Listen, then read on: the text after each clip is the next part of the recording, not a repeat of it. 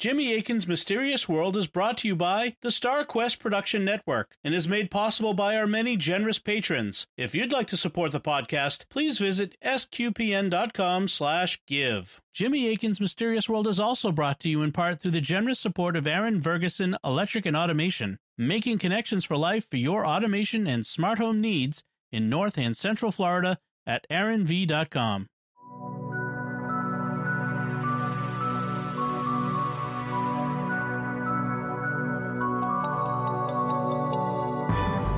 You're listening to episode 105 of Jimmy Akin's Mysterious World, where we look at mysteries from the twin perspectives of faith and reason. In this episode, we're talking about St. Thomas Aquinas and the occult. I'm Dom Bettinelli, and joining me today is Jimmy Akin. Hi, Jimmy. Howdy, Dom. Nearly 800 years ago, one of the greatest intellects in Christian history, no, not Jimmy Akin, St. Thomas Aquinas was born. He became one of the greatest theologians of all time, and he wrote on many subjects. Some of these include topics that we would consider today occult. So what did St. Thomas Aquinas have to say about these mysterious topics? What did he have to say about astrology, crystal healing, amulets, demons, ghosts, and psychic powers? That's what we'll be talking about on this episode of Jimmy Akin's Mysterious World. So, Jimmy, it seems like a little different topic for us. Not unusual. This is right in our alley. But how are we going to proceed today? Well, one difference between today's episode and what we usually do is that we're looking at the thought of one man, St. Thomas Aquinas, on a bunch of different subjects. This episode is kind of what you might call St. Thomas Aquinas' Mysterious World, or since I'll be serving as your guide, it could be Jimmy Akin's St. Thomas Aquinas' Mysterious World. One of the things that I realized when I started researching this topic is that Aquinas has a lot of really fascinating stuff to say about the occult. And it isn't just on a single topic. He covers all kinds of occult things, like the ones you mentioned, astrology, crystal healing, amulets, and stuff. So the current mystery is unusual in that we're not looking at a single subject. It's a bunch of different ones. And because of that, there's so much fascinating stuff to cover that it won't all fit in a single episode. So what we'll do today is talk about St. Thomas and his times. We'll be looking at his place in Catholic thought, at his life, how he understood the world and the forces that operate in it, and how the concept of the occult was understood in general in his day. Then, in our next episode, we'll proceed to look at what he said about all the individual occult topics like astrology and crystals and stuff. Also, we won't be doing the usual faith and reason segments. Partly that's because we're going to be looking at these multiple mysteries, and it would be hard to have a faith and reason segment on each one. And, he wrote almost 800 years ago, and the science has changed enormously in that time. In fact, the scientific revolution hadn't even occurred in his day. So Aquinas's scientific beliefs are of historical interest, and we will be touching on them, but they aren't the cutting-edge science of our own day.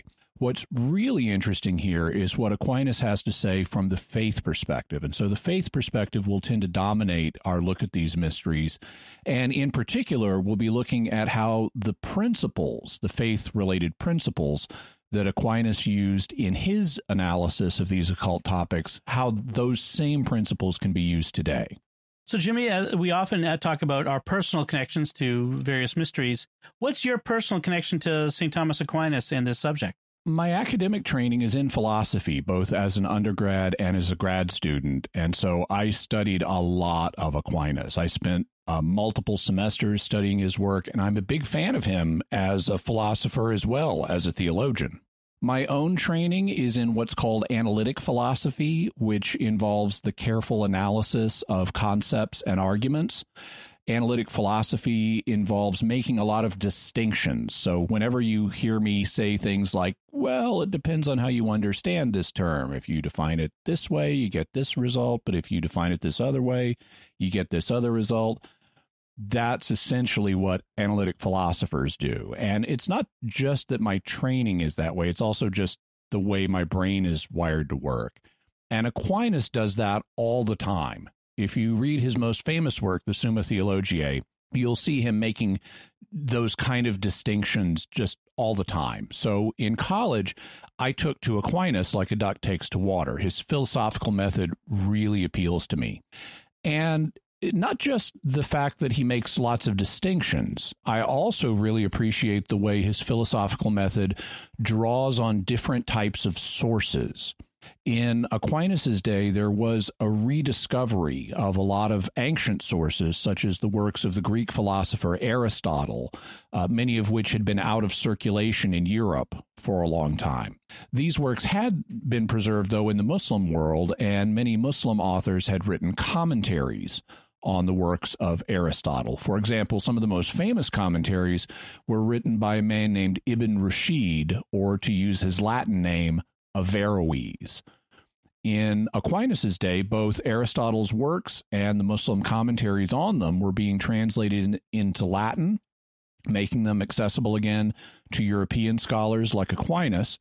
And some in Europe were very skeptical about that. They didn't want to have anything to do with Aristotle's ideas, or even less did they want to have anything to do with the Muslim commentators on Aristotle. But Aquinas' attitude was all truth is God's truth, and we shouldn't reject an idea just because it doesn't come from a member of our tribe.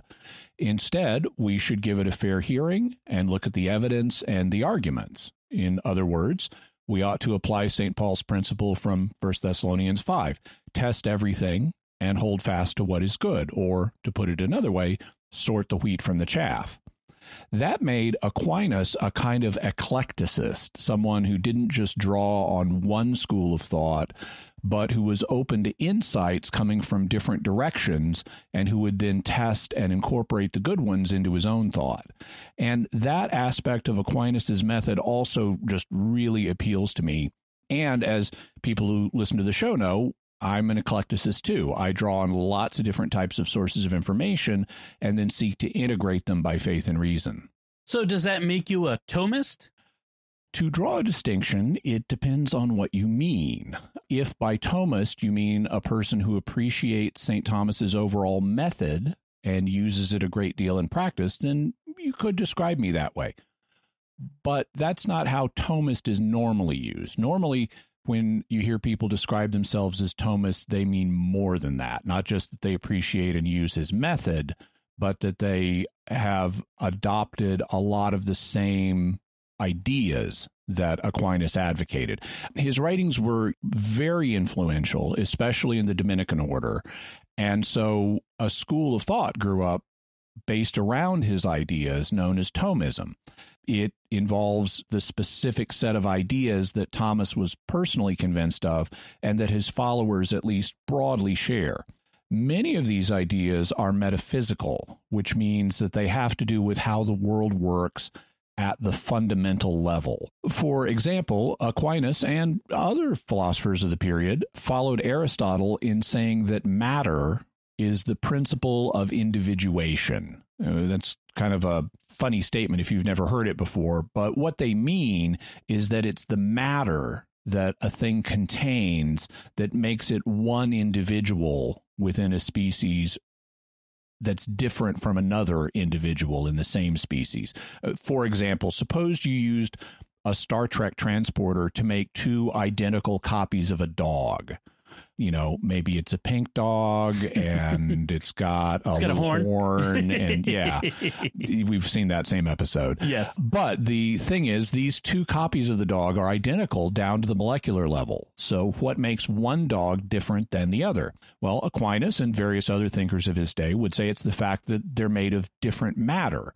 The matter in one dog is different than the matter in the other dog. So you have two individuals of the same species, and thus matter is the principle of individuation. It's the thing that makes these two different individuals. And that's fair enough. But what happens if you try to apply this principle to species that don't have matter, like angels? Well, Aquinas would say that since angels don't have matter to cause them to be different individuals within the same species, each angel must be its own species.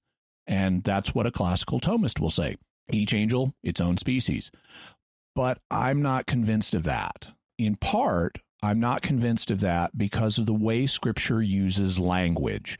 Scripture puts angels in different classes, like the cherubim and the seraphim. And that at least sounds like different fundamental kinds or types, which is what a species is. It's a kind or type within a greater class. So like dog is a species within the greater class animal. And it looks like seraphim and cherubim are classes or species within the greater genus angel. The biblical data thus suggests something different than what Aquinas' philosophical argument would. And the philosophical argument is not certain, not to me, because it presupposes that matter is the only principle of individuation. I can buy that matter is the principle of individuation in material things like dogs. And since our senses only directly detect the material world, that's the principle of individuation we'll be aware of. But how do I know it's the only such principle? Maybe in the spiritual realm, there's another principle of individuation. So one seraph can be different from another seraph, while they both belong to the same type or species of angel, namely seraphim. And, this is just one example. There are other various points where I'm not convinced by Aquinas' arguments. So while I love Aquinas and I love his overall method, I wouldn't describe myself as a Thomist the way the term is ordinarily used. I'm too much of an eclecticist. I adopt elements of Aquinas' thought when they seem well supported by evidence and argument, but I'm not committed to assuming he's right on any given philosophical or theological matter. And the church is okay with people not being Thomists, right? Oh, yeah. The church does not expect one to slavishly follow the thought of St. Thomas. In fact, in this episode and next episode, we'll be looking at some opinions of St. Thomas that you definitely don't have to believe, as they've, been overcome by developments in science and doctrine. Sometimes, even in theology, St. Thomas is wrong. For example, his understanding of the Immaculate Conception was incorrect, although not as incorrect as is often thought. Furthermore, what the church really teaches is doctrine, not theology or philosophy. The church has official doctrines or teachings, and Catholics are expected to believe those, but theology goes beyond doctrine. Anything that is, properly speaking, a matter of theology is a matter of opinion rather than official church doctrine or teaching. Consequently, one is free to agree or disagree with theological opinions that St. Thomas expresses. For more on the distinction between doctrine and theology, you can check out my book, Teaching with Authority, which we'll have a link to. I go into that prominently in that book. Similarly, the church doesn't teach a single school of philosophy to be correct, and philosophical ideas that aren't repeated in church doctrine are also matters of opinion rather than doctrine, and so one is free to disagree with philosophical opinions that St. Thomas expresses. Despite all that, he is extremely reputable and influential. He is an orthodox expositor of church teaching, taking into account the fact that, there have been 800 more years of doctrinal development since his time. His theological and philosophical opinions have been very useful and influential in supporting and fleshing out Catholic teaching. So while we're not under an obligation to adopt the theological and philosophical opinions of St. Thomas, the church does hold him up as a model of how to do theology and philosophy. For example, in his encyclical Fides et Ratio, St. John Paul II writes, "The Church has been justified in consistently proposing St. Thomas as a master of thought and a model of the right way to do theology." He went on to say, "Profoundly convinced that whatever its source, truth is of the Holy Spirit, St. Thomas was impartial in his love of truth. He sought truth wherever it might be found and gave consummate demonstration of its universality. In him, the Church's magisterium has seen and recognized the passion for truth." That impartial love of truth, the willingness to seek truth wherever it can be found, is something that speaks really powerfully to my own heart, and it's the driving principle behind this podcast. So, as far as I'm concerned, St. Thomas Aquinas is the patron saint of Jimmy Akin's mysterious world. Yes, I think St. Thomas would love these mysteries of UFOs and other things. Yeah. So let's talk about St. Thomas himself. What can you tell us about his life? Well, he was born in the year 1225, although we're not exactly sure when. He was born also in Italy to a wealthy family. And as a younger son, he was expected to go into religious life, and his family wanted him to become a nice, respectable Benedictine. In fact, his uncle was a Benedictine abbot, and the family expected that St. Thomas would eventually achieve the same kind of prestigious position as abbot in his ecclesiastical career. But when he was 19, Aquinas decided that he wanted to join the crazy new Dominican order, or order of preachers, instead of the Benedictines. At this time, the Dominican order was very new. It had been founded in 1216, just around 9 years before St. Thomas's birth.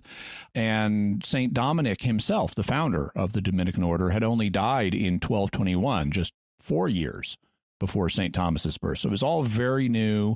And as a result, it was not yet very prestigious, in part because it was also a mendicant order, meaning that it avoided owning property or accumulating significant financial resources, and its members often lived itinerant lifestyles and survived on donations from the people they served. In fact, the word mendicant, or in Latin mendicus, meant beggar. So the mendicant orders were the ones whose members survived by begging. Not a high-class thing to do, and so this did not go over well with Aquinas's wealthy family. So to keep him from joining that beggar order, they did what any concerned family would do. They kidnapped him. They then imprisoned him in a castle for over a year, hoping to get him to become a nice, respectable Benedictine. Allegedly, 2 of his brothers even hired a woman of the evening to tempt him, though I'm not sure why that was supposed to encourage him to become a Benedictine rather than a Dominican. In any event, it didn't work because St. Thomas reportedly chased the woman out of his room with a red-hot poker he grabbed from the fireplace. And once the family saw his determination to become a Dominican, they eventually gave in and let him go ahead and do that. But rather than openly capitulate to his wishes, they found a way of saving face. St. Thomas's mother arranged for him to escape through a window in the dead of night. That way, the family could say they didn't give him permission. He just escaped and ran off to join the circus. I mean, the Dominicans. St. Thomas then went to study at the University of Paris, or the Sorbonne, which was then a new university. In fact, it had been founded less than 100 years before, and it was one of the first universities in the world. He also ended up teaching later on at the University of Paris and in Naples, Orvieto, and Rome before coming back to teach again at Paris.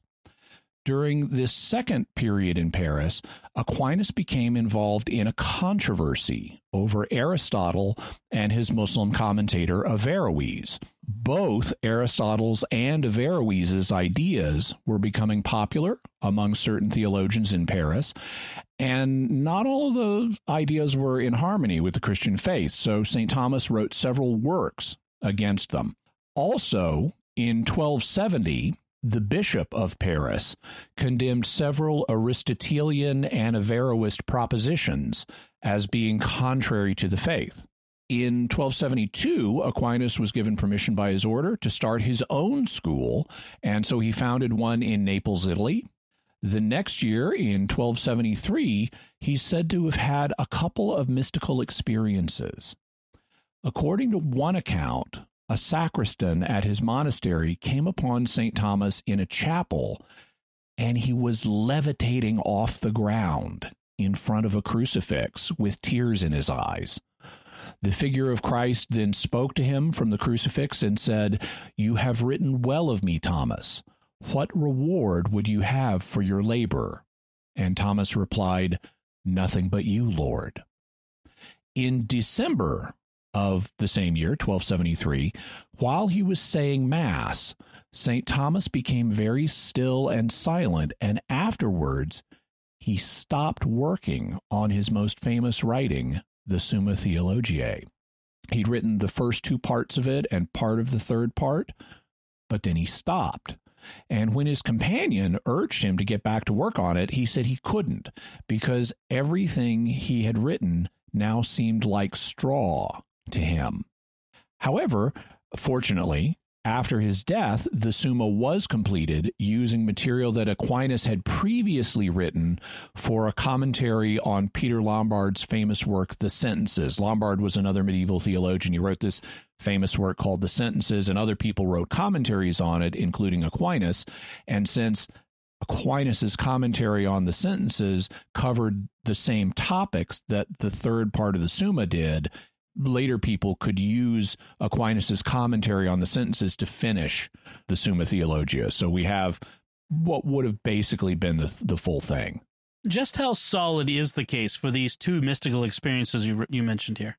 Well, it's not as solid as I'd like, because Aquinas didn't seem to write about them. For example, our knowledge of the levitation incident apparently depends on the word of others, and the details of what happened vary from one account to another. One account that I've read attributes this event to being witnessed by a sacristan, but another account I've read says that 3 of his confreres saw it.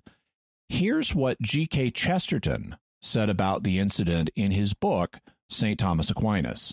Somebody seems to have caught a glimpse of the sort of solitary miracle which modern psychic people call levitation, and he must surely have either been a liar or a literal witness, for there could have been no doubts or degrees about such a prodigy happening to such a person. Notice the degree of caution that Chesterton displays in reporting this.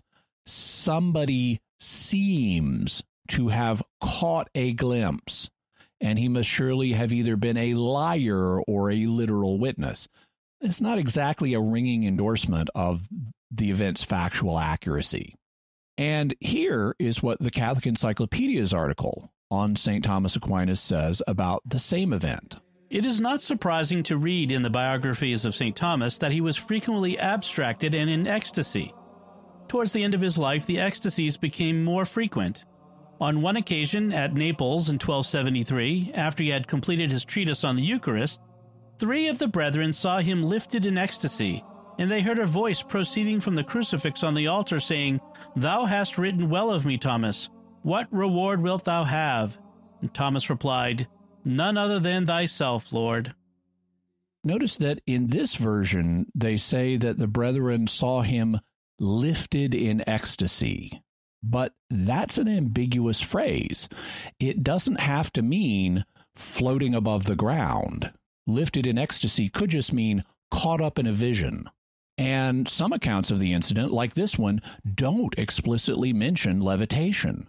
Consequently, at least at the present stages of my research, I can't rule out the possibility that the account originated as a misunderstanding. Perhaps one or more people saw St. Thomas having a vision, or they thought he was having a vision, and they reported that he was caught up in a vision or lifted in ecstasy, and it got taken to mean that he was literally floating off the ground. What about when he supposedly had a mystical experience while saying Mass? It seems that something definitely happened during the Mass, but the question is whether it was a mystical experience. For this one, we're dependent on the testimony of his companion, Father Reginald of Piperno, who urged him to get back to work on the Summa. But once again, the details of exactly what he told Father Reginald vary.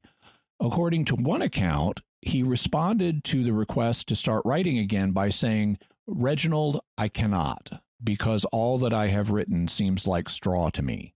That's consistent with him having a mystical vision of heavenly realities that made human words seem pale by comparison.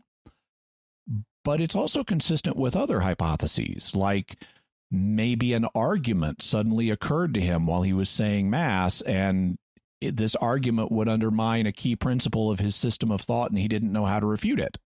On the other hand, according to another version of his response, Aquinas said, "I can do no more. Such secrets have been revealed to me that all I have written now appears to be of little value."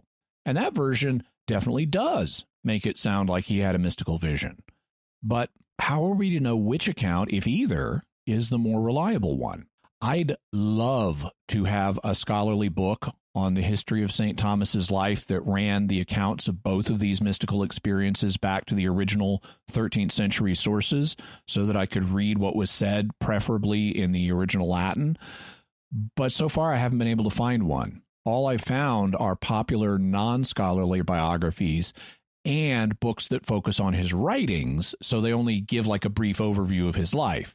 And thus they don't give the kind of 13th century sources we'd need to really verify what happened here. Perhaps a listener, though, can recommend a scholarly biography that does go into the earliest accounts of these mystical experiences.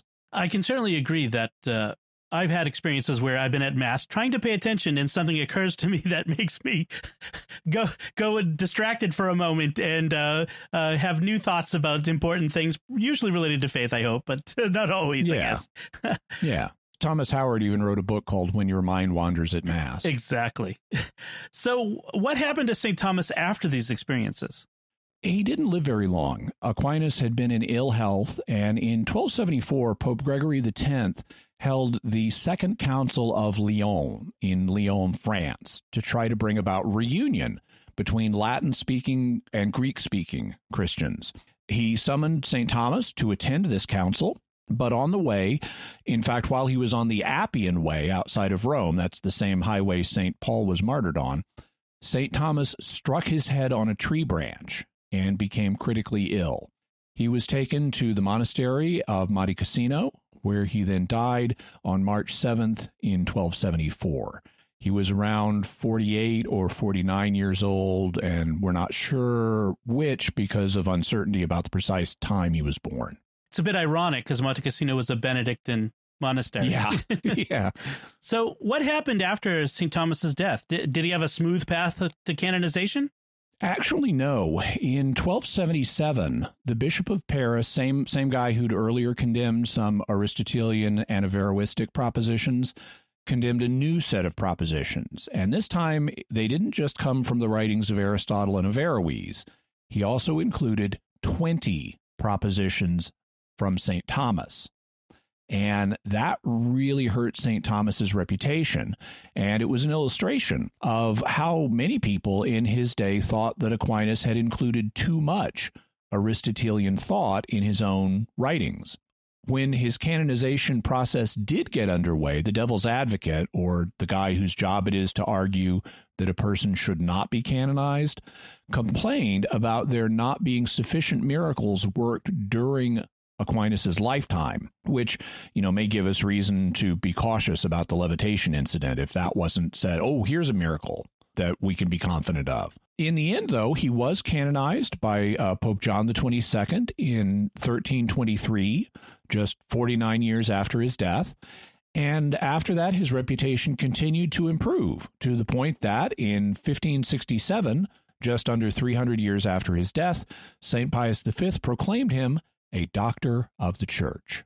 That seems like a good point where we could take a moment and thank our patrons. We always love to thank our patrons who make this show possible, including Neil P., Rhonda M., Meg P., Devin T., and George and Wanda.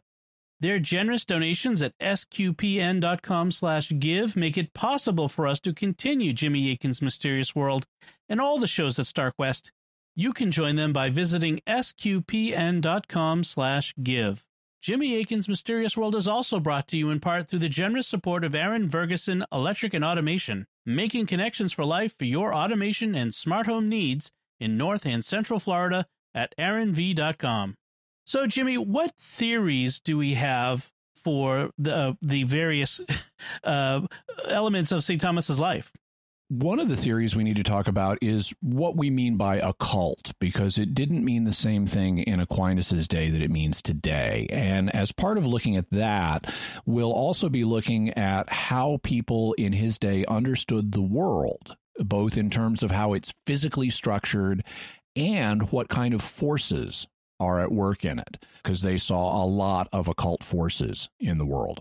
Then in our next episode, we'll look at what Aquinas said about particular occult subjects, including astrology, crystal healing, amulets, casting lots, demons, ghosts, the evil eye, and psychic powers.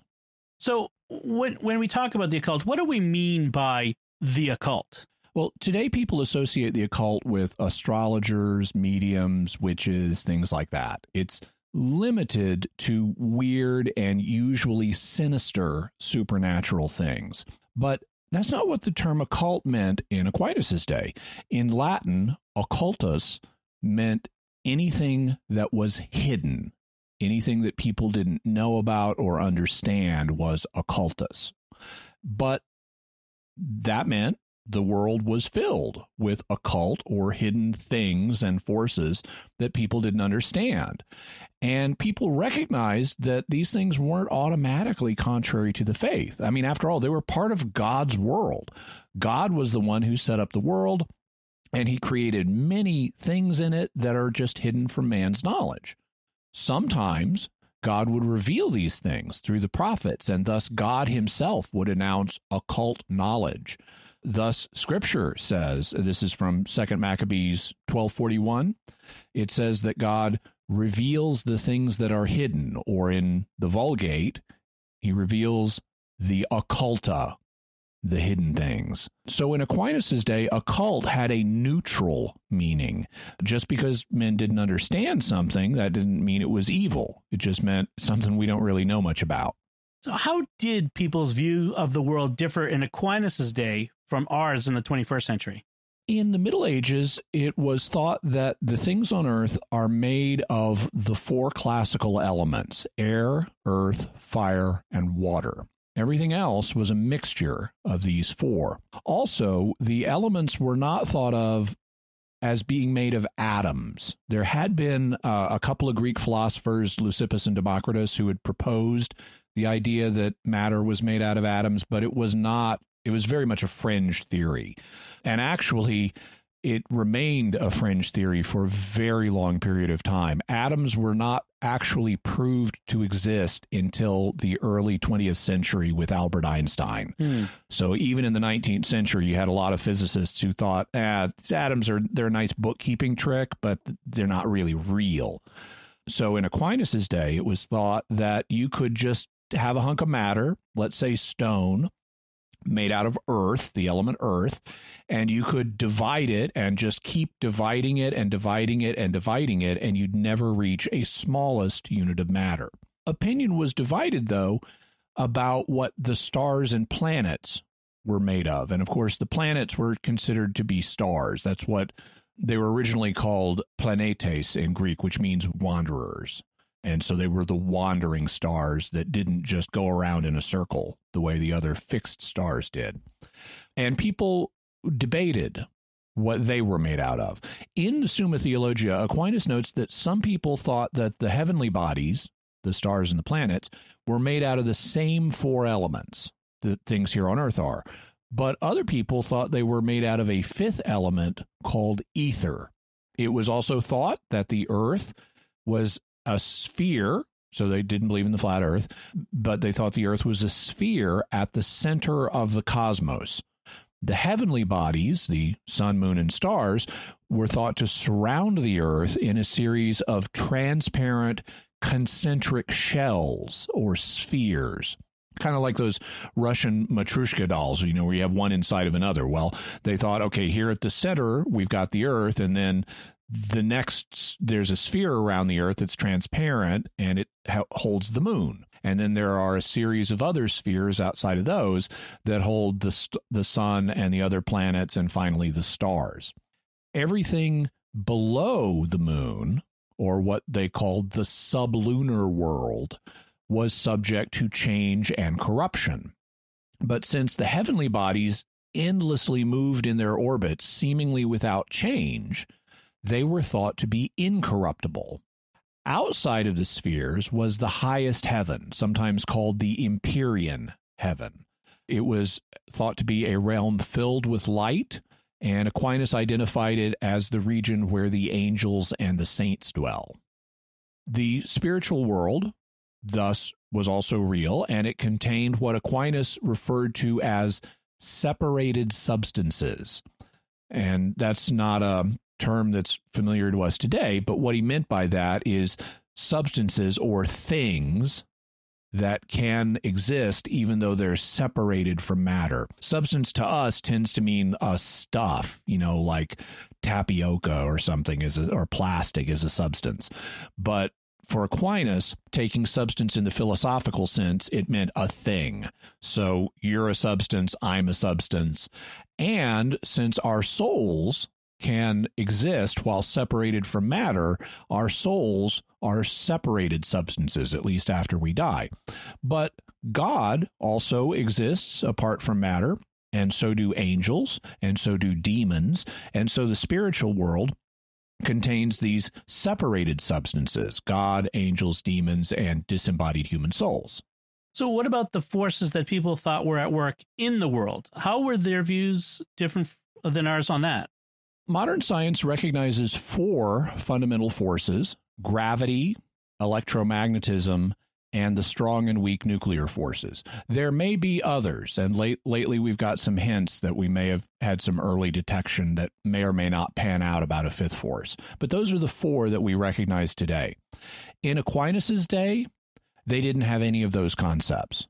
Since people didn't believe in atoms, they didn't know about the nucleus of the atom, and so they didn't have any concept of the strong and weak nuclear forces. You need atoms, you need to believe in atoms and know about the nucleus before you're going to be talking about those.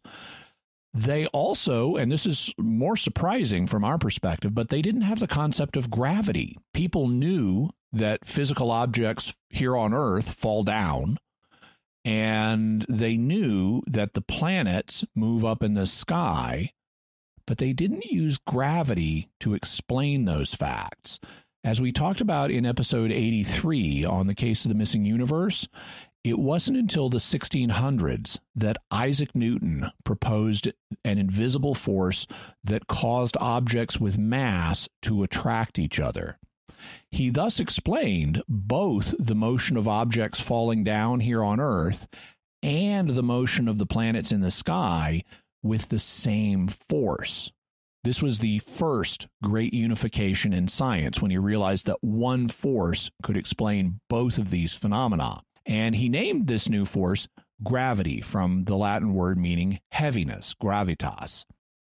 And as we mentioned, he got pushback because the Aristotelian physics of his day held that bodies could not influence each other unless they were connected by a physical medium.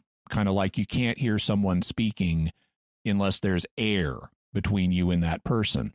But gravity was supposed to work even across a vacuum, with objects exerting spooky action at a distance on each other. And so Newton was criticized for proposing this magical occult or hidden force. By contrast, Aquinas, back in the 1200s, held that stones fall towards Earth because they contain the element Earth, as he explains in his letter on the occult workings of nature, which is an interesting little read.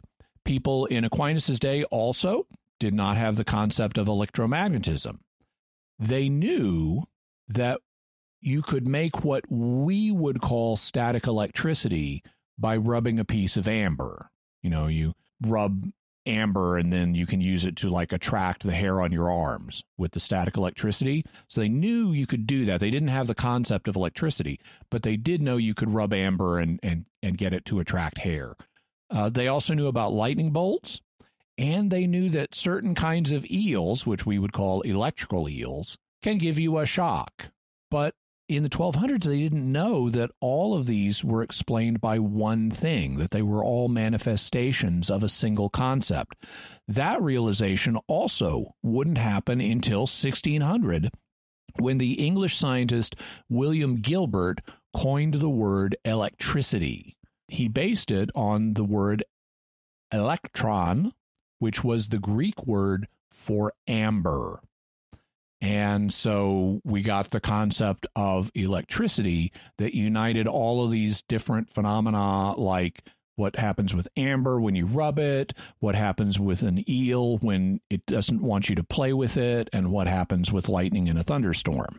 Similarly, people had known about magnets, since ancient times, but they didn't know that electricity and magnetism are two sides of the same force, which we today call electromagnetism.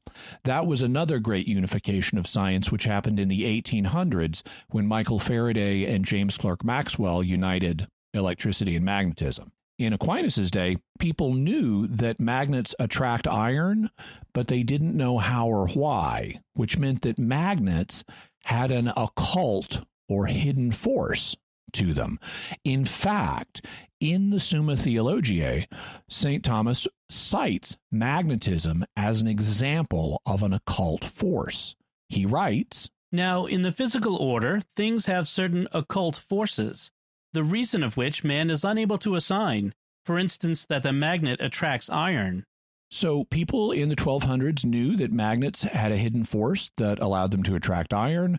They knew that amber could have a hidden force that would attract the hair on your arms. They knew that certain eels have a force that can shock you, and they knew that there's a force that makes things on Earth fall down, and they knew that there's some force that moves planets in the sky, but they didn't have the concepts of electromagnetism and gravity to explain these things. From their perspective, they were caused by multiple different hidden or occult forces. And that shows you just how broad the concept of the occult was in Aquinas' day and how neutral its meaning was. Just because something had an occult power like a magnet didn't make it bad or of the devil. It just meant people don't know how it works. So that brings us to the end of our discussion of St. Thomas's idea of the occult. And that seems like a good place to stop and pick up next time when we discuss the specific occult forces.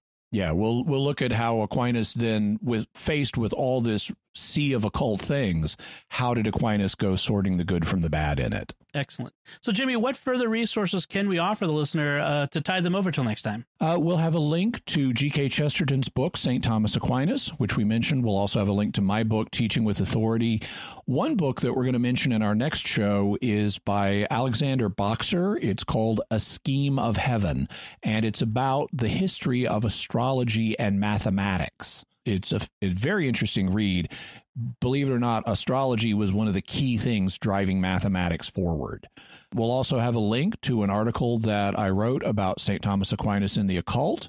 We'll have the Catholic Encyclopedia's article on St. Thomas Aquinas, as well as a link to his Summa Theologiae and his letter on the occult workings of nature. Excellent. Very good. I'm looking forward to the second part of our discussion. So that brings us to our mysterious feedback, and we have some great feedback from listeners on our episodes on David Koresh and the Branch Davidians. The first feedback comes from Sean Orr, who wrote on YouTube, "I lived in and around Waco in the early to mid-'80s. Fairly certain I crossed paths with him then. He would come out to some of the jam sessions. I recall Vernon being his name, and that initial photo they showed on TV was very familiar. Ironically, he was one of many people I met in that area that had peculiar and passionate beliefs." Well, as someone who lives in California, there are a lot of people here who have peculiar and passionate beliefs as well. But it's great to hear from someone who actually met David Koresh and some of the Branch Davidians. And yes, he did have an interest in playing music. I'm not surprised he would come out to some jam sessions back then. Jimmy, you mentioned strange beliefs in California. Wasn't there a famous philosopher who said that when they tilted the U.S., everything loose rolled into California? I've heard it described many different ways, not all of them flattering. Okay. So Carlos Lamb writes on YouTube, Note that when the first raid on the commune ended, the ATF agents were almost out of ammunition at the point of the ceasefire. When the ATF withdrew, they could have easily been mowed down by the Davidians, but the Davidians held their fire. That's a good point. We didn't really go into it just for length reasons. There were a lot of things we could have gone into, but when the ATF did their initial raid on the commune, the gun battle went on for so long that the ATF was running dangerously low on ammunition when they negotiated a ceasefire, and the Davidians kept the ceasefire. They were not trying. It is evidence they were defending themselves, that they weren't being a bunch of deliberate people who just wanted to deliberately kill other people. They could have done that if they had wanted, and they didn't. Okay. Victor Olson writes on YouTube, "What the Sam Hill, Jimmy Akin? This episode was like a cross between Tiger King, a Tarantino movie, and Beavis and Butthead." Well, I haven't seen Tiger King. I've seen a few Tarantino movies, and I've seen a little bit of Beavis and Butthead, but I'll take that as a compliment. It certainly is a weird pair of episodes.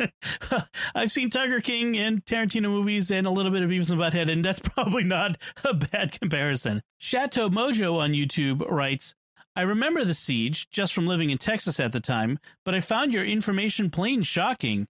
I had no idea. Crazy ATF. Great example of what can go wrong with law enforcement agencies. Should be required viewing at Quantico and other training spots."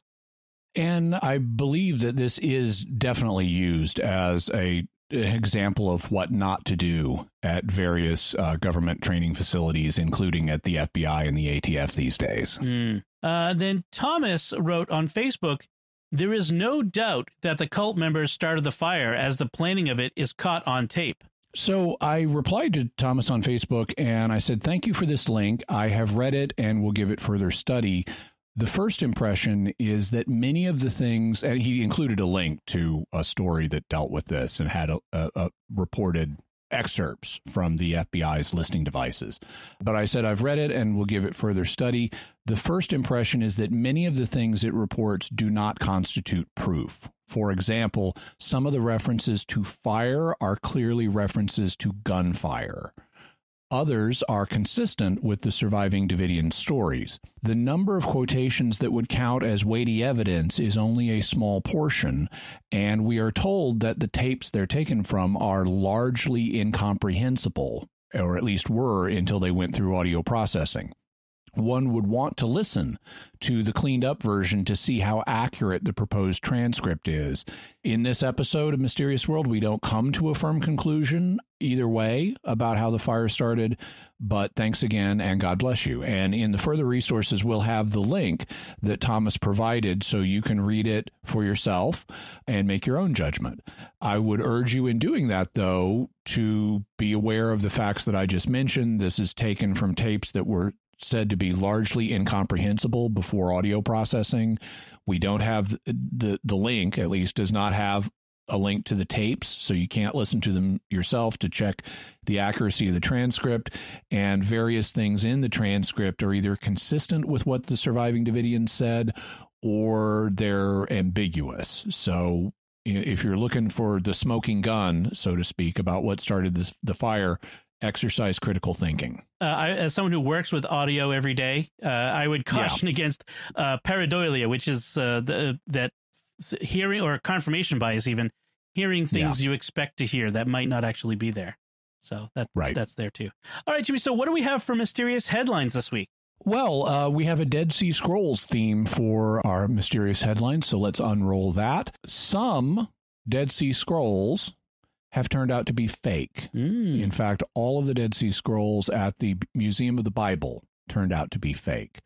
Now, these, fortunately, are not the classic Dead Sea Scrolls that everyone is familiar with. Those were dug up, or found, I should say, back in the 1940s, and they started coming to light in the 50s. Those are genuine.